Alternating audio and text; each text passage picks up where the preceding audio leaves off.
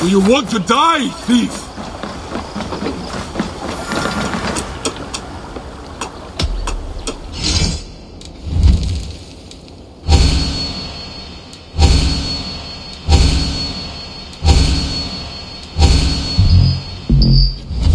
That it? I must... Don't be a stranger.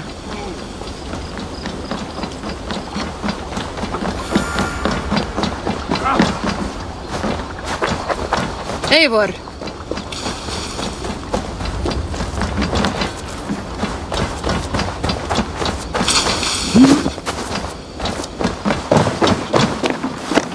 Eivor, I was eager to see you.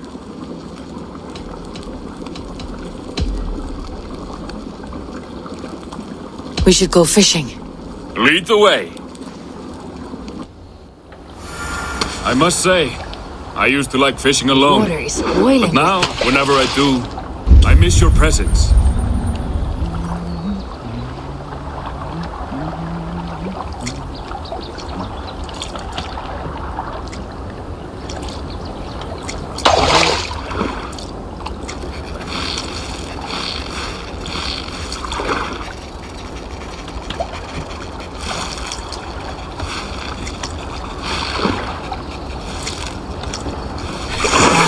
That's a bite. That'll make a wonderful meal, I think.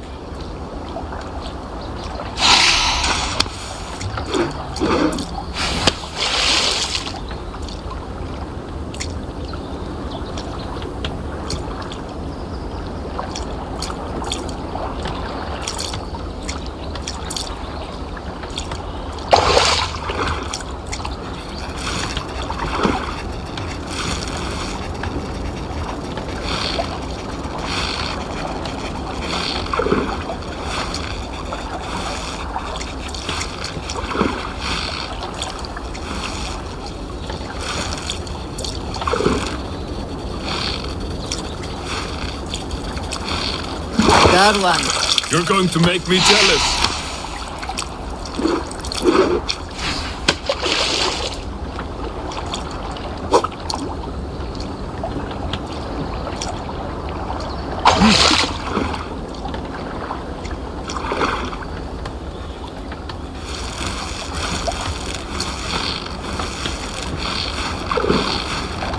Come on. Nice! I did not take you for a fisherman. You did not take me for a baker either. Fishing relaxes me. When the bread is kneaded and rising and I wish to be alone with my thoughts, I come here. I know the feeling. My father loved to fish. He would take a flask of ale at the start of the day and set it at the water's edge, half submerged. At the end of the day, with a dozen fish in hand, he would drink it. Cool and refreshing. I think often of that image. Done? Shall we head back? Yes, I think it's time.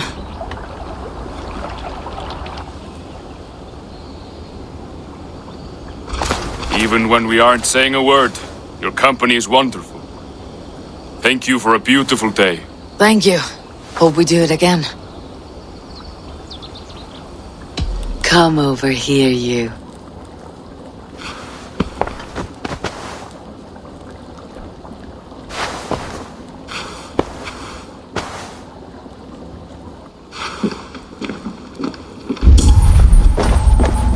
Eivor, I was eager to see you.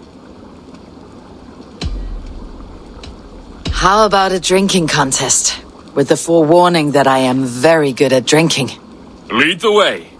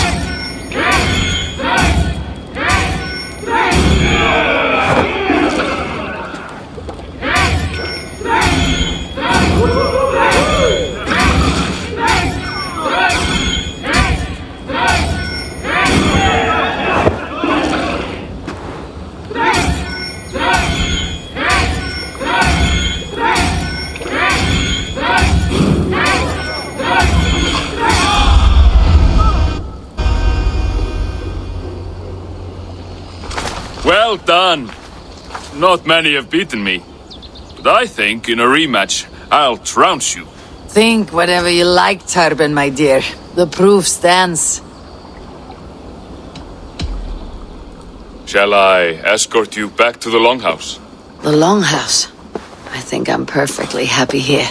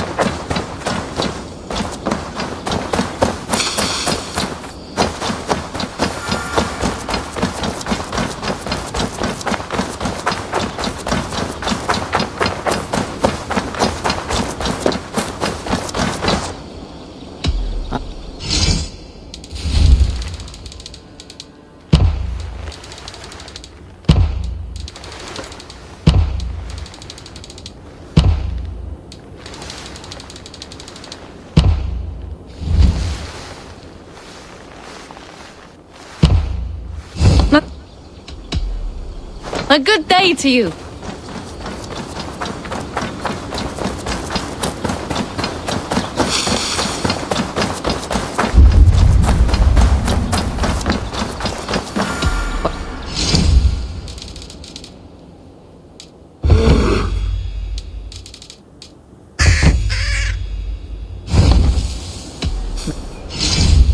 Do you need...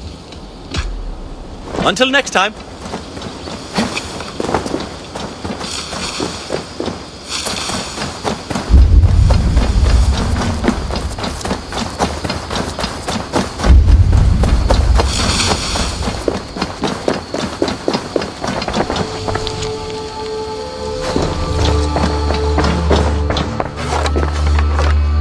Here you are.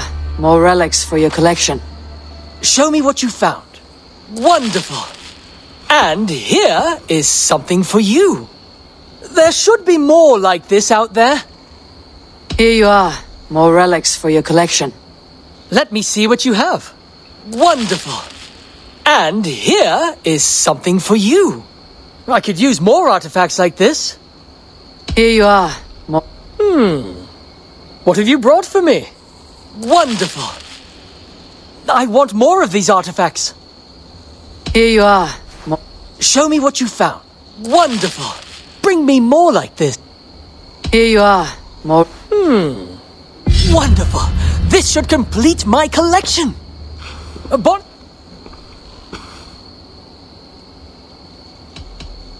I'm off. Dai dulci fruemini.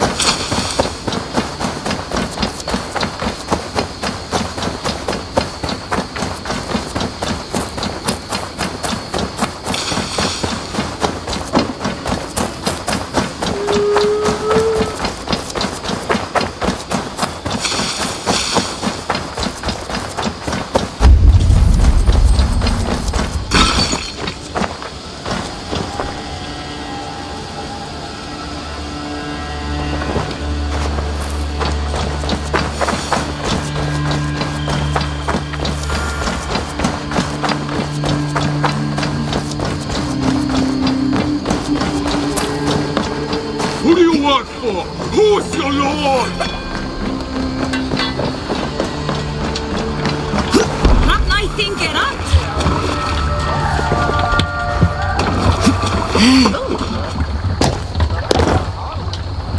We're off.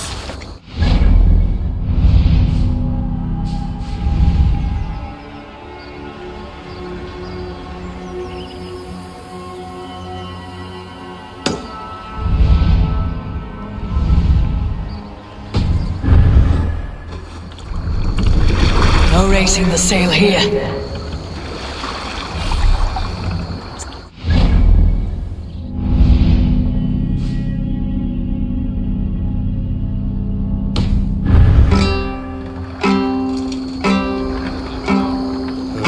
We raise our shining.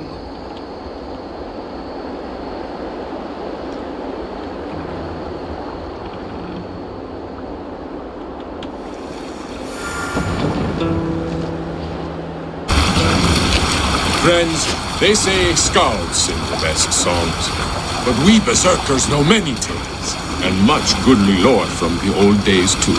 Let me tell you a tale from the bright green days of Midgard's youth, so that you may judge my warrior's gift with words. Ages ago, the two tribes of gods were at war, the Aesir and the Vanir. After years of strife, they sat down to talk of peace.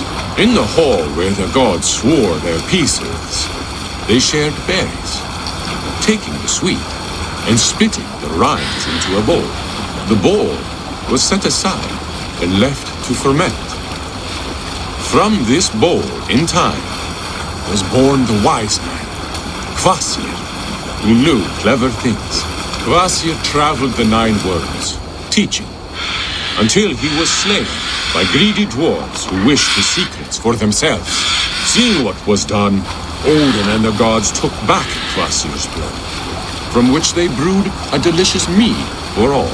This is why mead, ale, and strong drink bring us poetry and joy, but also greed and sorrow. Partake with care. Skål! Go! Sing, my ravens. Who'll share a tale? Sailing here is not possible. When I was 11 winters old, I was the youngest of my favorite cousins. A wild and rowdy bunch of boys and girls. Together with our parents, we attended a feast at the home of Halfdan the Black of the House of Yngling. To toughen our patience, our parents set us with the old woman, who ordered us to bake flatbreads and serve it to the noble jarls. After an hour, the flatbreads piled so high into pillars, you could have built a roof over it and called it a longhouse. When our work was done, an older boy, Guthrod, suggested we steal a keg of mead, drown in happiness for our good work. So Guthrod, Mikkel and Åsa snuck into the storeroom and stole the barrel as I stood watch. But when we were spotted, I froze. 3 of Harald's men stopped us. They struck Guthrod and Mikkel and pushed Åsa to the ground. Whose idea was this? They asked. I stood and said, the idea was mine. The meat is for me. Sail! One of the men eyed me and said only, that is not true. Then, they moved on. Is there a sea skull among you? The last ship I spent any good time on was my father's. Quite a lot happened on that ship. Quite a lot. My sea legs are returning to me, but there is a shadow yet in the waves that stifles my joy. On our voyage from Norway, Thor's temper flared. The rain was relentless, and his fury struck the mast, hard and fast. The waves roiled and tossed the ship. Tryggvi hollered above the wind, trying to reel in the hysteria. Father, on the other hand, I had never seen him so calm. I grabbed onto him for an order. Look! But he just looked at me and said, if our fate is death, there is no worry. Just accept it. If our fate is to live, then there is no worry. Stay the course. I thought him mad at the time, but he was right. Those meant to survive did. There was no fighting fate.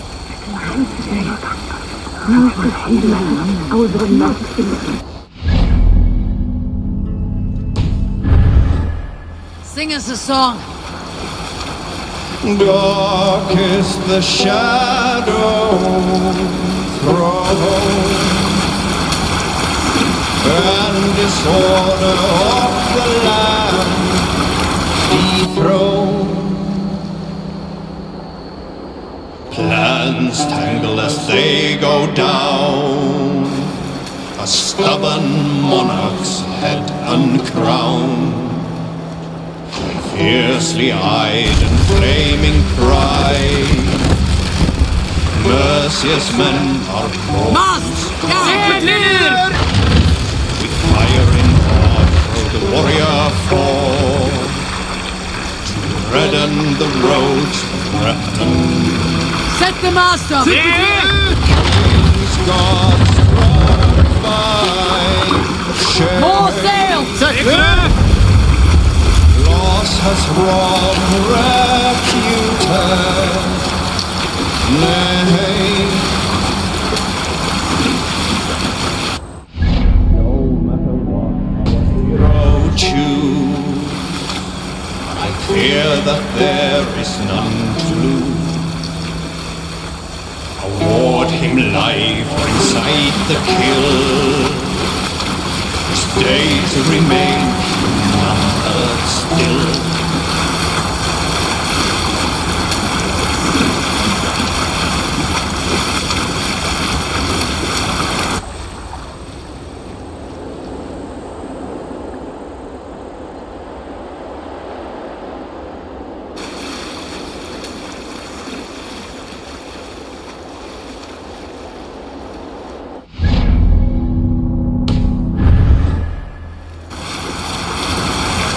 Let's hear a story. When I was a girl, I tied threads to my mother's tats and screamed. The cock got right through Valhalla! Why is it when we grow old, we stop telling ourselves the most fantastic stories? Why is it we stop believing we can command the gods? We abandon all the true dramas of our own creations. Our own friendly Saber, for the dark Saber, the political Saber. When we are children, we are the nobles of our little world.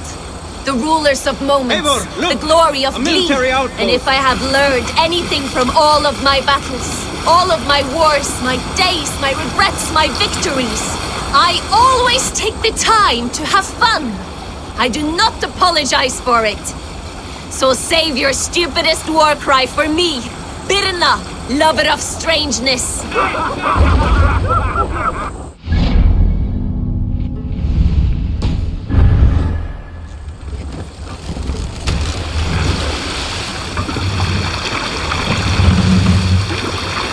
Striker, drop the mast!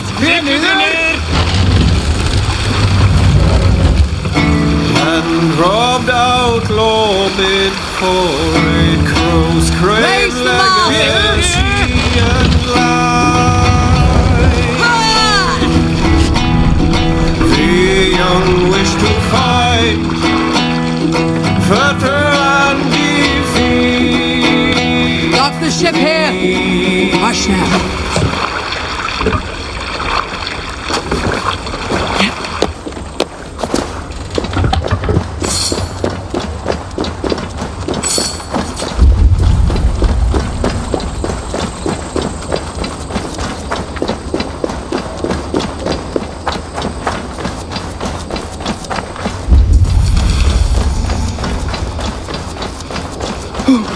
I should not be seen in this area.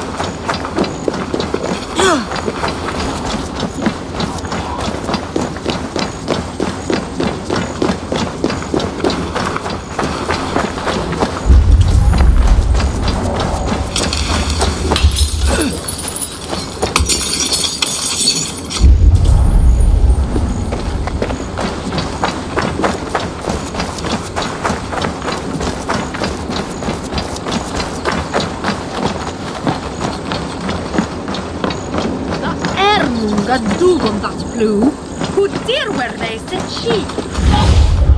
Go, Sunan.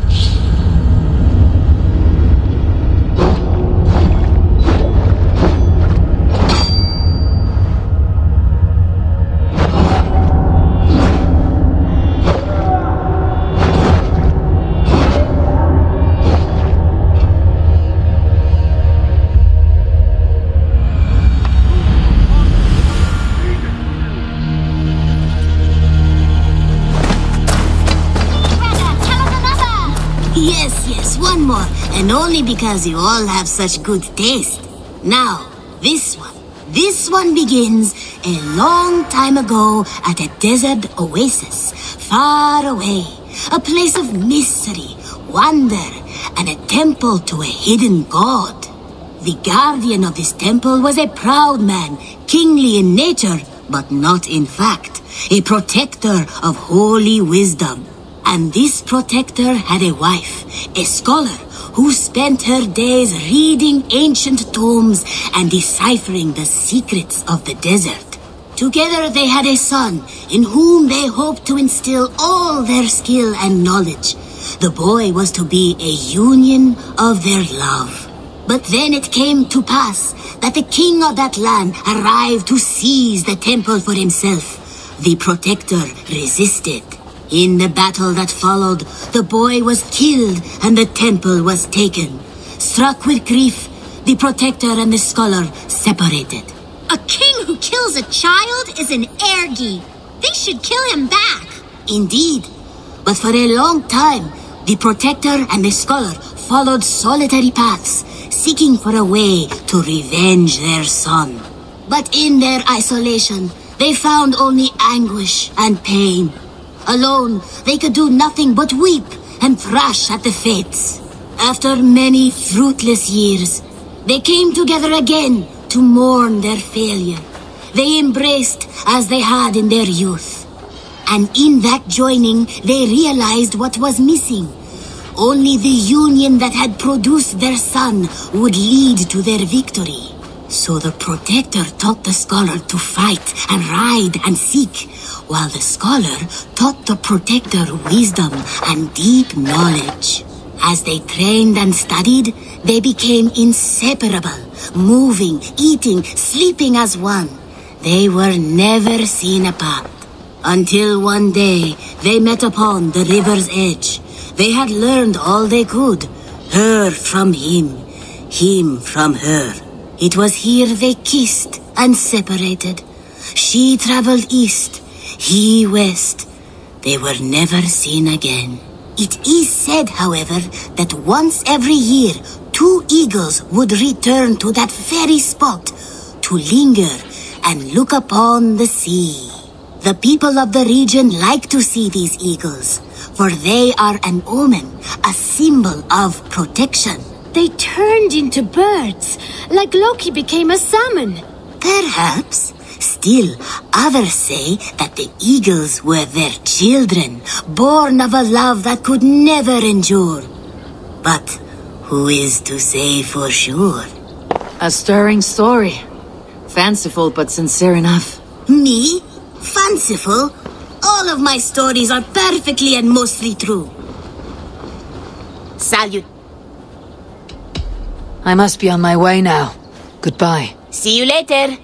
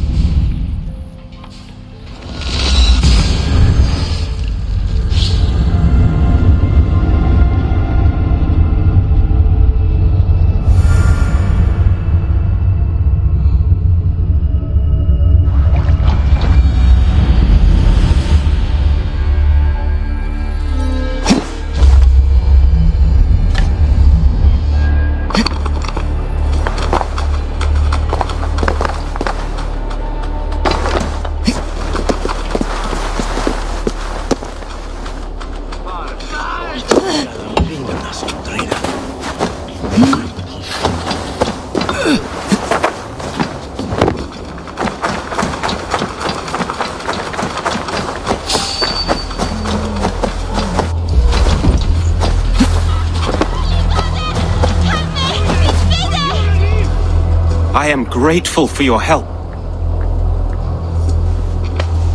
It's a brazen move to arrest Alfred's favored Reeve. This so-called order are nothing but deviled shit peddlers. Shit peddlers who have wormed their way into every crevasse of your country. They're dangerous. I didn't catch your name, did I? Eivor of the Raven Clan. Scourge of Mercia, if that name doesn't rattle some recognition. Well, Eivor, when our 3 heretics smolder on a heap of ash, we'll down a cup of ale together and share our distaste of Mercians like old friends. One calls himself the Quill. Are words his weapons? There were rumors of letters nailed up around Winchester. It may be that one of these can tell us more. Alfred believes at least one is dead. Your Bishop Aelfirth was the Sikhs. Bugger. Half of Winchester is in mourning for that nun-groper. The Gallows? What do you know of him? Must be another Reeve, I'm sure of it. Only we have the power to mete out justice, and this one would walk with cocksure righteousness. The Gallows had you arrested, so he must command the law.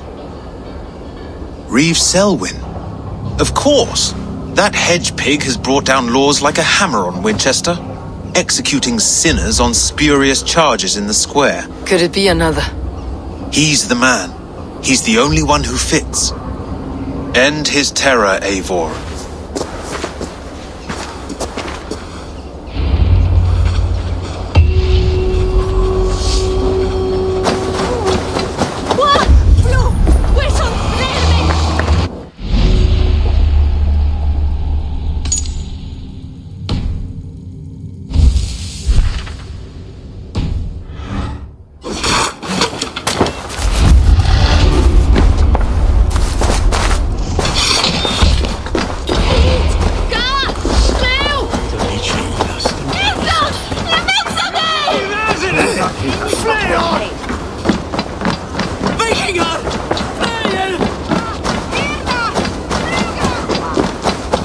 Loukas är det syns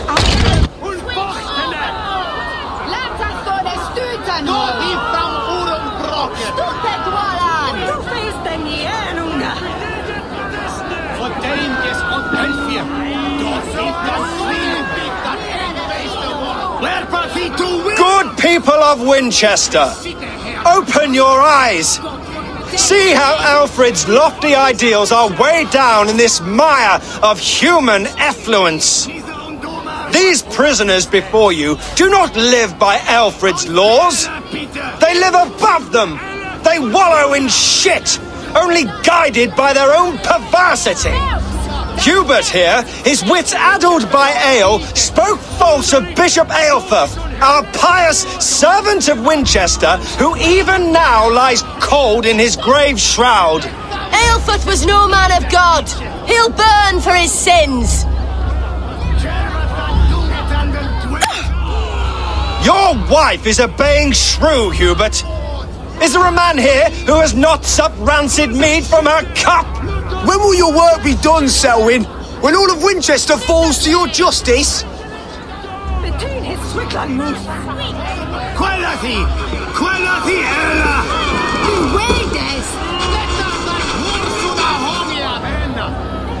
Winchester has passed judgment, Hubert. May God have mercy on your cankerous soul.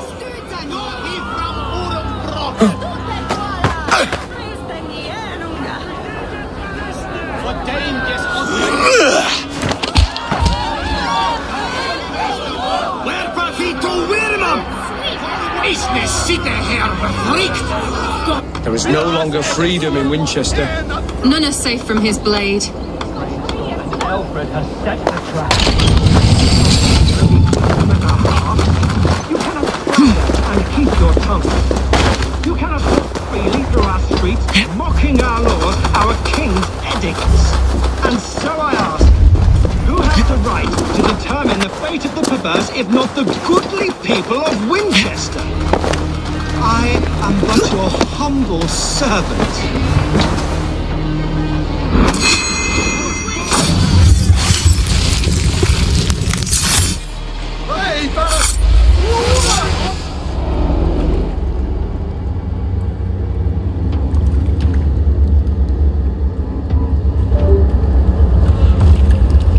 Perverter of justice! Who dares execute the king's noose? It is not in Alfred's name that you carry out your work. You are the Order's executioner. You peer through the veil, but you do not see clearly. Alfred's laws are a slave's fever dream. He offers shit-soaked beggars a seat at his table, where the meek devour the strong. Who best to judge the fate of the wretched many, if not the strong and worthy few? To protect your people, you must sheathe your hand in an iron glove. You grind your heels into the backs of freed men, not those who deserve it. The Order condemns all men to pain. For all men are but a shadow of the perfection we should know. The perfection of the Ancient Ones. You are only a man, Reeve. One dead branch on a fast-dying tree.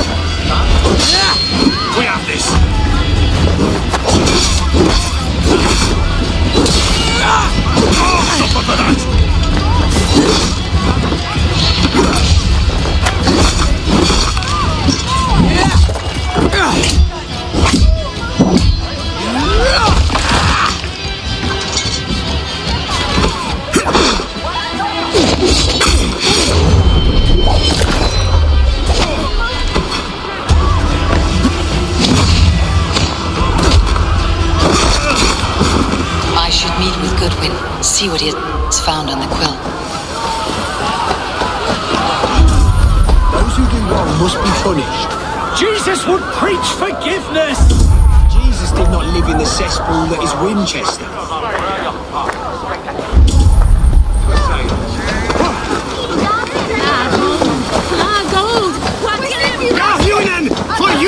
Selwyn is dead. His lies poisoned everyone against us, and for what? Some only care for their own power and position. I am sorry I could not save your husband. My son is not an orphan today. You did more than enough.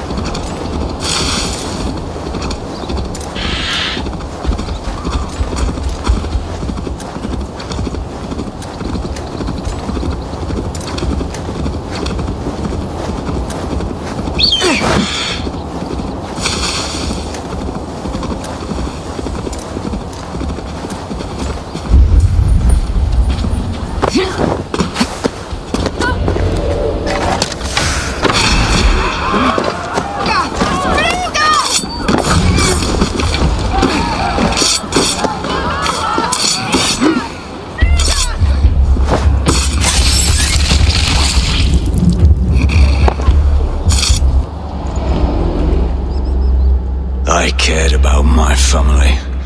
Just my family. I love them more than anything. And the families who fell by the Order's command, were they not worthy of love? You are a Dane. How can you speak of the value of a life? All are ranked as less than the axe to you. Not true. I see honor in many people, many places. You have proved here that your compassion has a hard and brutal limit.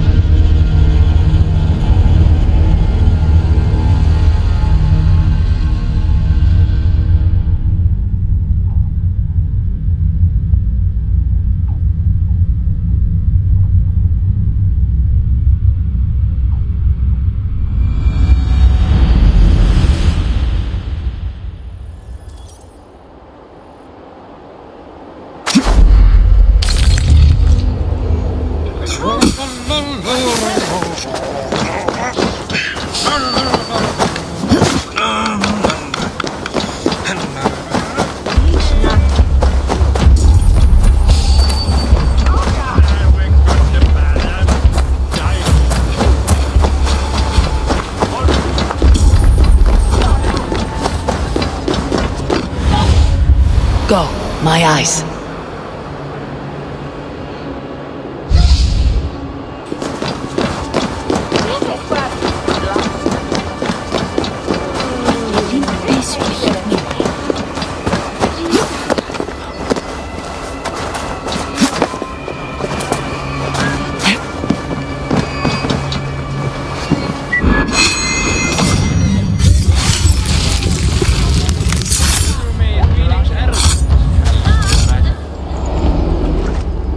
These hidden ones, is that who you slave for?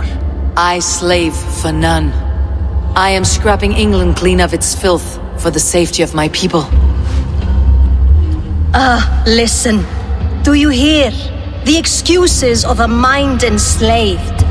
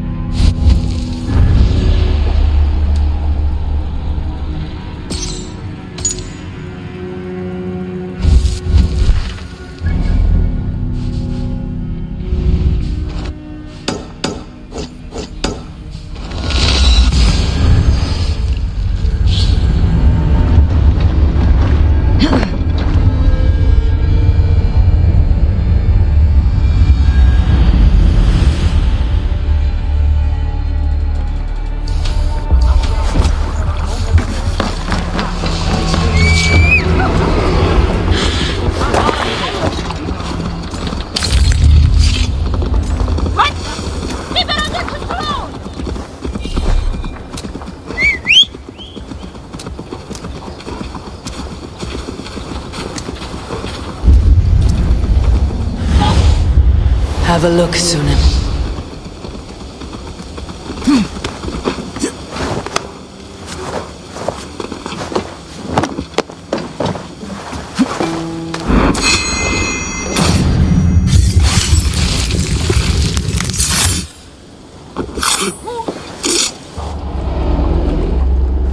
You won.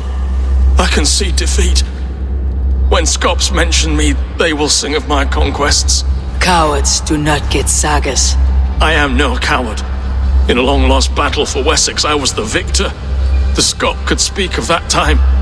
Focus on my lost honor. No. I'll leave your reputation as it is, here in the blood-blackened mud.